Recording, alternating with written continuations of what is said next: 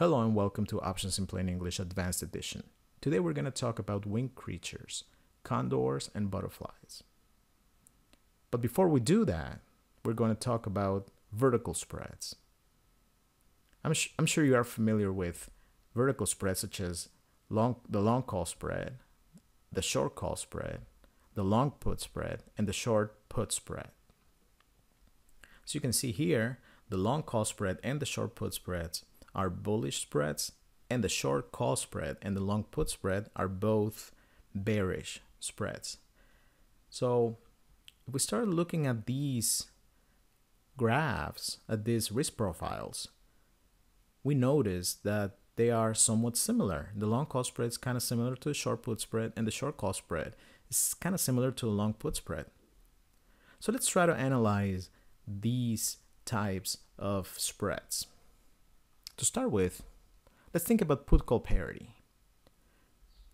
Put-call parity states that, or at least a reduced version, we're not going to talk about the full-on put-call parity formula, but a reduced version says that the underlying can be replaced with a long call and a short put. So that if we solve for the call would be equal to a long stock and a long put. So wherever you have a call, you can replace it with a long underlying and a long put, and you're going to have the exact same thing, an equivalent position. So let's take a long call spread and let's start analyzing it and see where that takes us. As you know, the long call spread is made up of being long a call at a low strike right here, and being short a call at a higher strike right here. And if you remember your long call spread risk profile, you are going to be making max profit when the price ends up higher than the short call. At that point, you're going to maximize the profit, and your max profit is going to be equal to the difference in strikes. So KS minus KL here, minus whatever it is you paid for when you put it on. So minus the cost of the call spread, which is going to be a debit at the beginning. So if we continue analyzing here, we're going to replace the call with the underlying and long put that we figure out here. So a long call spread, instead of it being a long call, we're going to have long underlying and long put at the low strike. And then we're going to have a short position, so a minus the underlying and the put at the higher strike. So if we continue developing the formula, we're going to have long underlying, long put at the low strike, short underlying, and short put at the high strike. As you can see here, these two underlyings offset each other, so we don't need to consider them anymore. And we end up with a formula saying that the long call spread is going to be equal to being long the put at the low strike and then being short the put at a higher strike. But if we take a look at this, which strategy or which structure already has this? Well, the structure that already has this is the short put spread. So the long call spread and the short put spreads are exactly the same. They are synthetically the same position. So this might come as a surprise to some traders because they can think, okay, so for a long call spread, I need to buy something and then I hope that the value expands so that later on I can sell it for a higher price. Whereas for a short put spread, I have I receive a credit when I put it on, and then I hope that it stays out of the way, so it stays out of the money, both of them, so that I can close it for as close to zero as possible. So for the long call spread, you buy something hoping it expands, and for the put spread, for the short put spread, you sell something hoping that you can either let expire worthless or buy it for a very low price. Well, yes, this one's put on for a debit, this one's put on for a credit, but they are exactly the same position. So when you are using the same strikes, you have the exact same position with a long call spread and a short put spread. And the same thing is happening with the short call spread and the long put spread. If you use the same strikes, you have the exact same position. So for example, let's do a quick example. If you have a long call spread and the strike difference is 5 and you put it on for $2, then the maximum value that it can go to is 5. So you can make $3. So you put it on for 2, it goes to 5, you make 3. For the short put spread, the exact same position would be selling a credit of 3 and then hoping for it to go completely out of the money so that you can let it expire worthless or close it for 0, in which case you're going to have an initial credit of 3, which is your max profit, and this would be the exact same thing that we had here with the long call spread. They're equivalent, but this one is put on for credit, and then you have to buy it back to close it. And the long call spread, it's put on for a debit, and then you have to sell it for a profit at a higher price. So here we have our first discovery, which is that the long call spread is equal to the short put spread, and the short call spread is equal to the long put spread. So we're going to be using this just in a few minutes, and we're going to use it to figure out all the types of condors and butterflies that you know and use. And we're going to analyze those, and we're going to figure out whether those are different strategies or they're the same strategy but being structured in a slightly different way. So if we continue here, let's start with condors. So we're going to keep the formula here so that we can reference it when we need to. An iron condor, the one that pretty much everybody knows, is basically when the price is here, you sell an out of the money put spread and you sell an out of the money call spread. So this is a short put spread and a short call spread. But if you think about it, a short call spread is equal to a long put spread. So what if we replace this short call spread with a long put spread at the same strikes? Well, if we do that, we're going to have a long put condor, which is the exact same position, but it's made up of only puts, no calls. The iron condor, it's a short put spread and a short call spread. So it uses both puts and calls. And a long put condor is a long put spread and a short put spread. The short put spread is going to be put on at lower strikes than the long put spread, which is going to be put on at higher strikes. So as you can see here, we have the exact same position. So as you can see here, we have the exact same position, but now we have something that's made up of only puts. This is combined.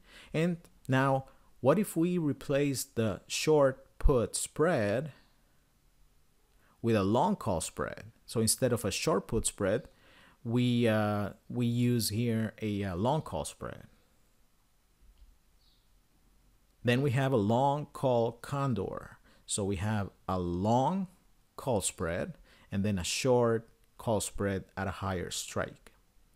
So this position is exactly the same as the iron condor, and this one is the same as the long put condor. So the long put condor and the long call condor are also the same. So all three of these positions are exactly the same. But what's the difference? The difference is this one's put on for a credit and you hope it expires worthless. So exactly out of the money, which would be in this range in between both spreads. And then you have this one, which is the long put condor, which is put on for a debit, and you hope that it stays in the range, because if it stays in the range, in this range between the long and the short put spreads, then this one's going to end up out of the money, but this one's going to be fully in the money, so you're going to be you're going to make max profit here. Same with the long call condor. You want to be fully in the money for this long call spread, so beyond the short leg of the call spread, but before you start being hit by the short call spread that you have here. So what would be the max profit here? So it would be the difference in strikes here minus whatever it is that you paid for at the beginning when you put it on. Same here. So it's this put spread, the long put spread is the one that's going to be maximized. So the difference in strikes here minus whatever it is you paid for at the beginning. And this one would be the credit that you got here and here, these two put together. And assuming that you don't have to close it because it's out of the money, then that would be your max profit, the credit that you got. But these are the same numbers. So traders call them synthetically equivalent position. It's the exact same position. Why would you use one instead of the other one? Well, maybe you have a requirement that you have to use only puts, or the call is not trading, so you have to only use puts to put it on, or maybe liquidity is better for the long call condor. So several other factors could influence your decision to use one instead of the other, but it's important for you to know that these are the same positions. Okay, so which one would I use? Which one would I normally use? I'm not gonna lie. Most of them, I'm talking about 99% of the time, I use iron condors. Why? Because out of the money options usually have better liquidity. You can easily get in and out, not a lot of slippage, and because of this, they are usually more efficient for the trades that we put on. If you go for a put condor or a call condor, at that point you're going to have to trade in the money calls here and in the money puts here. So those ones usually, when an option is in the money, it usually has worse liquidity than their out of the money counterpart. So because of this, most traders, myself included, tend to use iron condors more. Also, in terms of conceptually, it's easier to think of something that you're selling at the beginning and hoping it expires worthless, instead of buying something for a certain amount and waiting for it to expand and hoping it expands to a point where you make max profit or whatever profit target that you have. Now let's take a look now at butterflies. An iron butterfly is the same thing as an iron condor, but now the short portion of the put and the call are at the same strike. But if you start analyzing it, it's the same thing. Short put spread here, short call spread here. Okay, if we replace this short call spread with a long put spread, then we have a long put butterfly. Okay, where it's all made up of it's all made of puts, and you have the long here. Actually, let's start the other way around. The long here, and then two short ones here, and then another long one here. Okay, so even though I'm only using puts, this is the exact same position. But again, like the condor, when compared to the iron condor, this is going to be put on for a debit, and you are hoping for max profit when it pins your short strikes, because you're going to be making this amount because of this long put spread. You're going to be making this strike difference minus whatever it is you paid initially when you put it on. Now the same thing if we replace now the put spread, the short put spread, with a long call spread, we're going to have a call butterfly. Same position, all with calls, same thing. One long call here, two short calls here, and one long call here. Okay, 1, 2, 1. Same risk profile, same strategy. Again, Iron Butterfly has all pretty much. If you pin it perfectly, you're going to have to be right at the money with your shorts, and then your longs are going to be out of the money. With the long call butterfly, for example, you're going to have the call. If the price is right here, this one's going to be in the money. So there might be a wide bid-ask spread here on this leg. This one's going to be fine because it's the same one as this one. And same with the long put butterfly. This put is going to be in the money. So liquidity concerns should dictate which position you put on. But you should know that these three positions are the same position. Now that you have this tool, knowing that a long call spread is the exact same as a short put spread and the short call spread is the same as the long put spread, now you can start applying this knowledge to a lot of the positions that you already have. So for example, I'm not going to do it here, but you can do it on your own. If you have a broken wing butterfly where, for example, you have this one here with calls, and then you move this call a little bit further so that you have a wider spread here, and that you can make more profit, then what you're gonna get is, if you do the same thing with the Iron Butterfly, then you're gonna create the exact same position, only made up of puts and calls. And same with the long put butterfly. If you have this 1-to-1 structure, and then you move the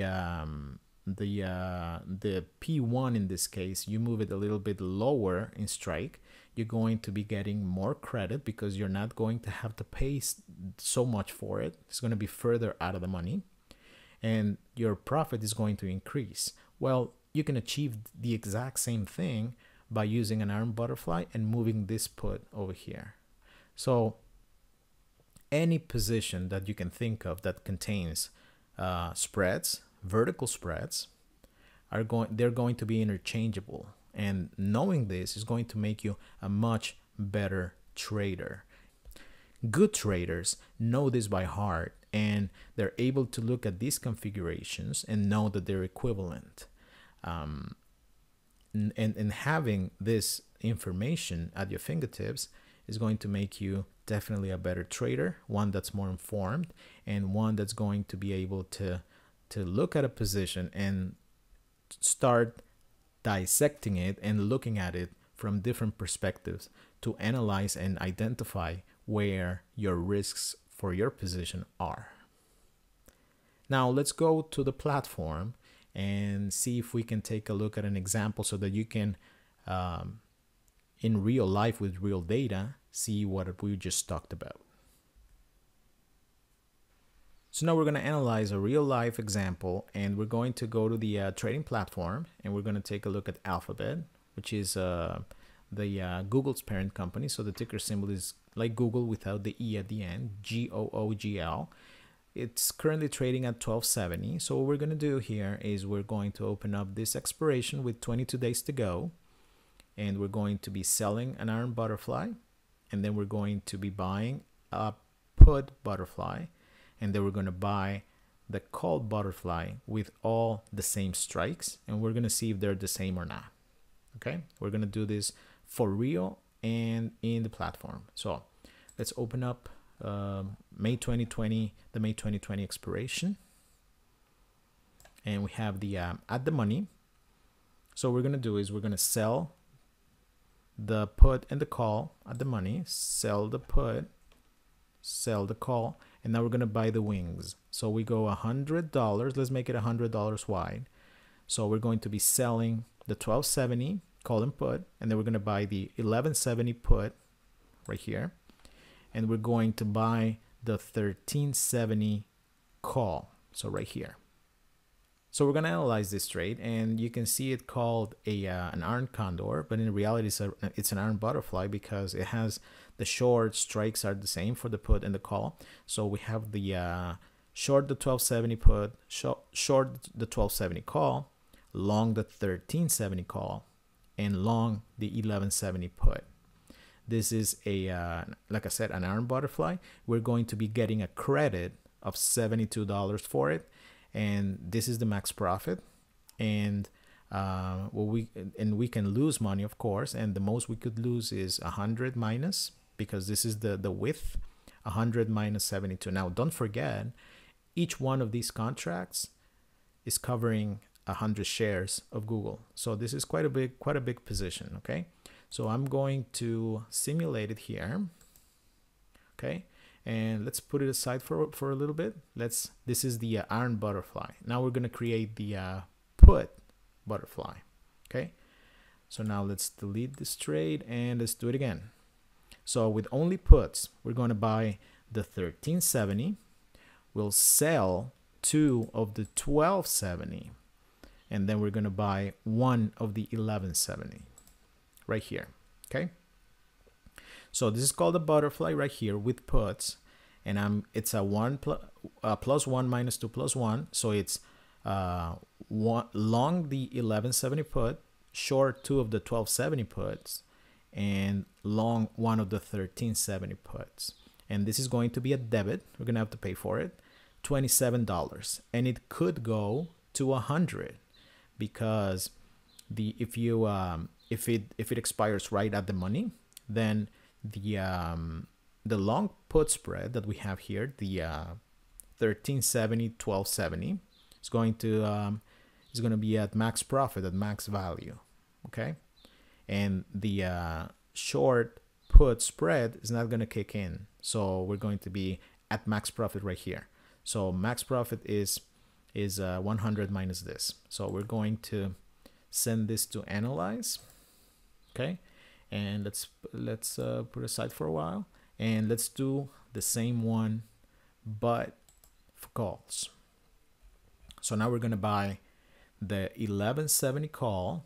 Now we're going to do the same butterfly but with calls. So we'll buy this one time, and then we sell 2 of the 1270. Okay, 1, 2, and then we buy 1 of the 1370 to complete the butterfly. So this is a symmetrical butterfly.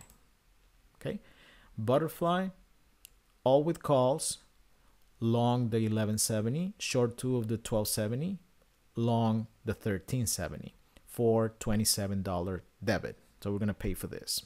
Okay, so let's send it to analyze. Okay, so now let's analyze these trades. Okay, so if you look at the iron condor first, let's open these up so that they're picking up the current price at all times. So if you look at the iron condor here, you got a $72 credit. Okay, and the max profit is going to be at the point where the short, where the price at expiration pins the short strikes. So right here, so the max profit, if you look at this portion, you can see that the max profit is going to be 7,000 and, well, basically $7,220. Okay, this is going to be the max profit, and the max loss is going to be 2,780, which is 100 minus 7220 multiplied by 100. Okay, now let's take a look at the put butterfly. Now the put butterfly, now we're looking at the put butterfly. The profit is, the max profit is going to be 72, 20, 70. I can't really pin it, but basically it's going to be 100 minus 27.55, which is going to be 72.45. So 72.45, and the max loss is going to be what you paid for it, $2,775 right here. Okay. Now, if you look at the put at the call butterfly, it's the same thing. It's going to, if you pin the short strikes, then you're going to have a value of 72.20 in this case, which is very close to this. And the max loss is going to be 27.75, which is what you paid for it. Now take a look here at the pricing. Okay, to begin with, put butterfly, call butterfly, priced exactly the same. You paid the exact same price. It pins right at the same price. You have the same max profit and the same max loss. These are the same trade. Now the iron version of this, the iron butterfly, is the exact same thing, but starting out with a credit instead of a debit. So instead of paying 27, you're gonna make 73 or 72.30, and you're gonna hope that it expires worthless. So when would it expire worthless? When you pin the short strikes. So right here, okay, which is the exact same point of max profit for the put butterfly, call butterfly. So if you take a look here, it's easy to see that the iron butterfly, the put butterfly, and the call butterfly are the exact same trade. Now, sometimes what you would get is traders saying, oh, you know, I'm going to put on an iron butterfly because implied volatility is higher, and I only buy butterflies when implied volatility is low, but I sell iron butterflies if implied volatility is high. Nonsense. These three trades are the exact same trade. So whatever circumstances you are looking for to put on one instead of the others, apply to all three of them. Okay, these are the exact same position, the exact same strategy. Now again, why would you put what would you put on this strategy instead of this one or this one? Maybe liquidity, maybe I want to have both calls and puts. Now, what would you pick a butterfly instead of an iron condor? Well, maybe you want to stick with puts only or with calls only, or you already have a portion of this spread you want to leg into a butterfly. So if you take a look at, for example, the difference here would be, for example, an iron butterfly is going to use, if we go back here, is going to use these ones right at the money. Those are not the problem, but an iron butterfly is going to use the long portion is going to be out of the money, and the call side is going to also be out of the money. But the put butterfly is going to use the long portion, the long leg. One of the long legs is going to be this one right here, and this is going to be the 1370, which is trading right now at 112.50 by 115.60. So the bid-ask spread is just about $3. Whereas if you were to use the iron butterfly, you would go here, and the bid-ask spread is, as you can see here, $1.10. So $3, $1. So this is, like I said, out of the money options usually have better liquidity. You can see it right here in real life with real data. Same with the put portion. In this case, if you use an iron butterfly, then you're going to be using these ones. But if you use a call butterfly, then you're going to have to use this one, okay? And when you buy this one, you're going to have 119.60 by 122.90. So the spread is $3.30 compared to a spread of $21.40, so $1.40. So right here, you have a spread of a bid-ask spread of $3 roughly and $1, $1.50. So right here, you can see that it makes sense to stick with out of the money options for the most part. So this is the reason why I would favor the iron butterfly over the call or the put butterflies. But some other circumstances might dictate which one you pick. So in my case, I would always favor the iron butterfly, but some other reasons might dictate why you pick a call butterfly or a put butterfly. Those reasons are going to be different than P&L, because in terms of P&L, these three strategies are exactly the same. And the same thing applies to the condors, iron condor, put condor, and call condor. So now you know that all of these condors and all of these butterflies are exactly the same. And if you start breaking wings and adjusting, etc., you just adjust the corresponding version of the iron version, and you'd be in a good position knowing that you have the exact same position for both.